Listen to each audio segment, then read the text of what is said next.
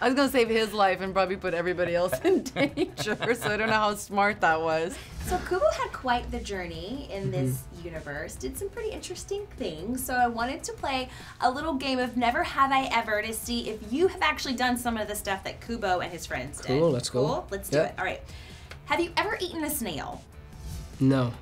No? No, never. Escargot is delicious. I don't know how much of it is really the escargot I'm enjoying and how much is the butter, and the garlic. Yeah. Have you ever kept a lock of someone's hair? No. No, I kept a lock of my dog's hair once. Yes, I have locks of all my kids, yeah. Oh, really? Yeah. Whose hair do you have?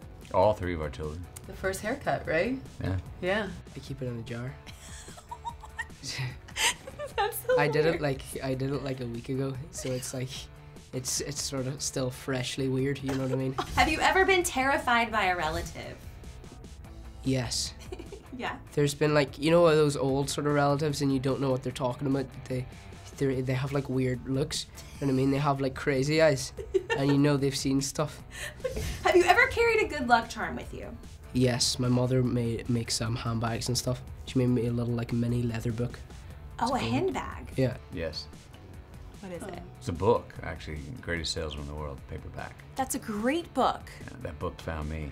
I don't think I'd be sitting there without that book. Interesting. So I carried it. It got ate up by 2 different dogs. It's been spilled on, so I ended up carrying it. Now it's in a double-ply Ziploc because it's just shredded. But Have you ever saved someone's life? Never. No, I've never saved anyone's life.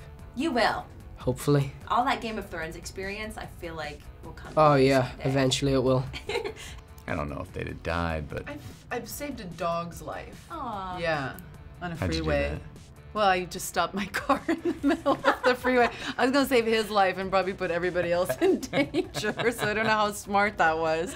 But he was just kind of standing in the freeway, and I was like, oh, I can't drive by this dog standing in the freeway. So. Have you ever come face to face with a chicken? Yeah, I used to have chickens and I used to have to catch them all the time.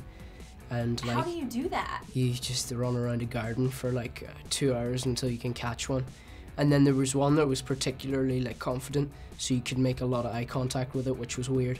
I feel like I should be following you on social media after all of No, these my stories. social media is rubbish though. I don't post a lot on it. I'm a bit rubbish on it. You should. The chickens would be a big hit. They're all dead now. I'm sorry. Okay. There was a fox and they all died. Are you making this up? No, I swear to God.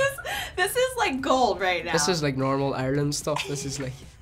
So Beatles said to Kubo in this movie, he said, your dad will forever live on inside of you, which I thought was really great. So I was curious if there's a character that you've ever played that constantly shows up in your mind and your heart when you're doing life. for me, very literally, and on point with what you said, great tee up, my own father. When he moved on in '92, I mean, that's the day I remember particularly. That's when I became a man.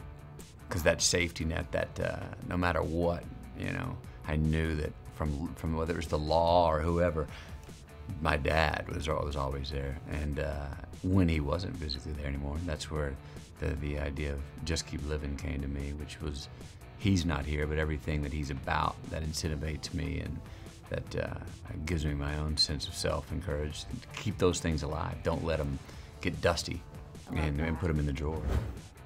Seth Rogen and Michael Cera stopped by our office to eat munchie foods with us in that box on the left, and on the right, watch celebrities singing their go-to karaoke songs.